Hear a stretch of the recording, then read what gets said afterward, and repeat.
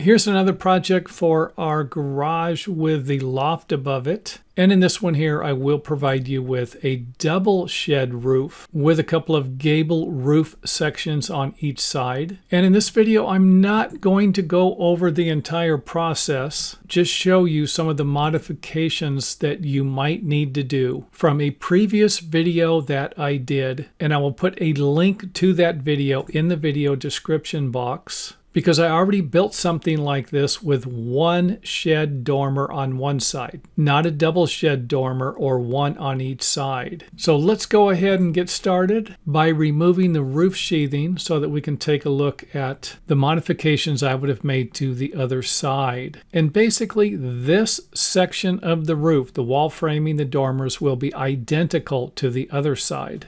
And about the only difference between the two will be the rafters lapping over here and a section of the sheathing that I will be changing. And I will cover that at the end of the video. So let's go ahead and work our way around the building to where the rafters are lapping here. And you can see right here where they're lapping. And these rafters are 16 inches on center. And since we're dealing with a low sloping roof, the top of the blocks probably don't need to be shaped. However, you can shape them if you need to.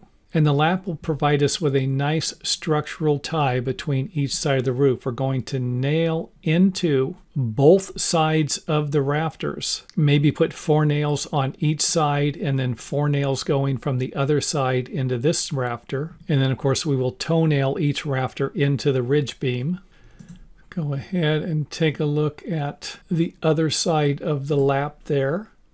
Zoom out. And again, this video won't require that much attention to detail because I have most of the framing information in the other video. So again, this side right here will be the same as the other side.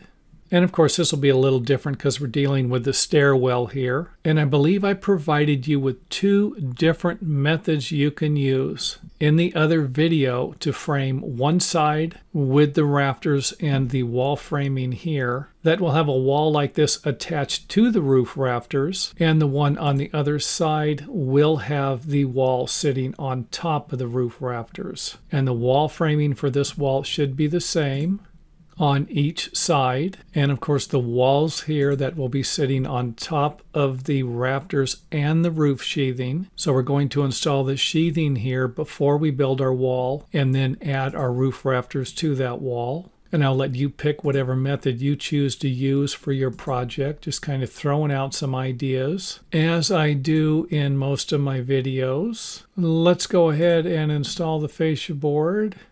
Throw the sheathing on and then kind of zoom into the area I was talking about. So you can install the roof sheathing this way. And again, I should have more information on that in the other video, where the roof sheathing goes underneath the wall framing here. However, leaves kind of a strange gap there. This one over here, this one here will be built a little different, where we're going to notch this section of the roof sheathing so that the new sheathing will be installed over it instead of notching around it. And I'm not just giving you a choice here on which one to use. I'm also providing you with an example of a problem that you might be dealing with if you use this type of construction, if your roof framing is identical to this project. And like I said, in the other video, you will have more information about the floor framing, wall framing, and sections of the roof. And as always, if you have any questions, feel free to leave them in the comment area, and I will try to answer them as soon as possible.